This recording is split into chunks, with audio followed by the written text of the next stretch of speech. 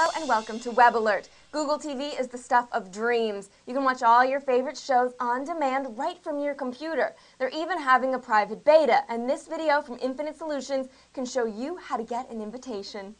Hello, Mark Erickson here. Welcome back to Infinite Solutions.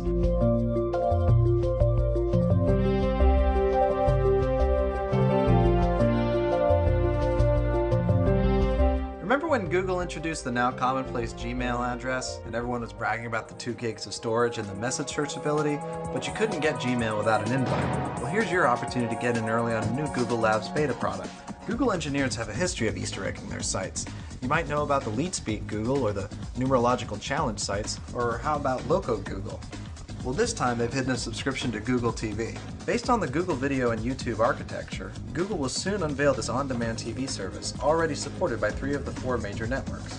You can call up any current TV shows or TV shows from network libraries for free. You watch them streaming and they're embedded with ads based on keywords found by Google bots in your cache and email history. My email is littered with tech terms, hence the ATI ad here. Previously on Prison Break. So how to sign up? First, you'll need to be a Gmail subscriber. Log into your address, go into the Settings tab, then to the General tab within that. At the very bottom you should see Love Gmail in bold with a link directing you to other Google products. Right-click and select Copy Shortcut.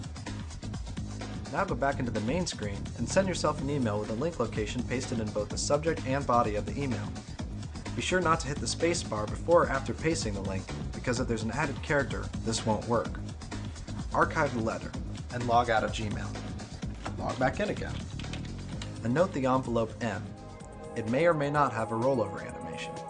Google uses a random number generator to enable the Easter egg based on the number of times you've logged in after emailing the link. If a rollover is not activated, log out of Gmail then log back in again until you see the Google TV activated. Here it took me 11 times. Finally. Now click it and refresh. There it is. You've received an invite to Google TV. Read through the end user license agreement and click to activate account. Log in with your Gmail name and password and watch your favorite shows like Prison Break. I'm Mark Erickson and this has been Infinite Solutions.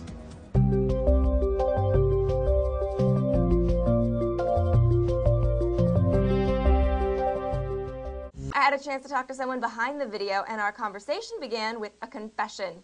I might have to tell you that it is not entirely truthful. In fact, from beginning to end, it is nothing but deceit and lies.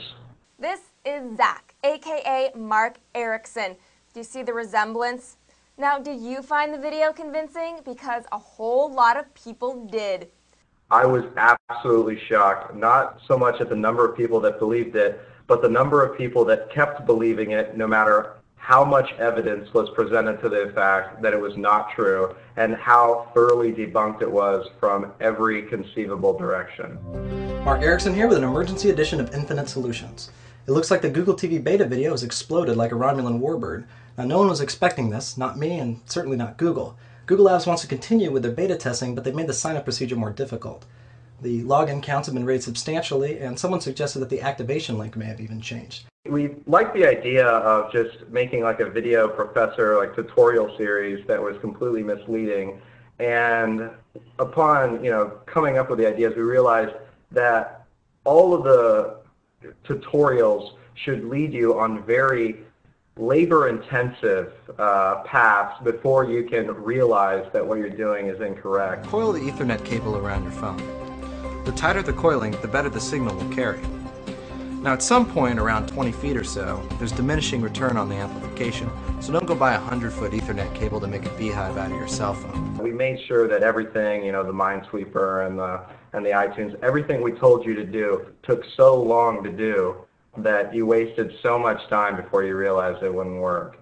9 volts are tricky to orient because both terminals are on the same side. I hope you found this interesting. I'm Mark Erickson, and this is Infinite Solutions. We're actually currently working on a new project called Lasagna Cat, which is Garfield themed. You can look out for that YouTube channel, which ought to be going up in a couple weeks' time, hopefully, until it's cease and desisted. Frisky? Hopefully we'll get to see some more Lasagna Cat before it gets pulled. That's it for today, and thanks for watching Web Alert.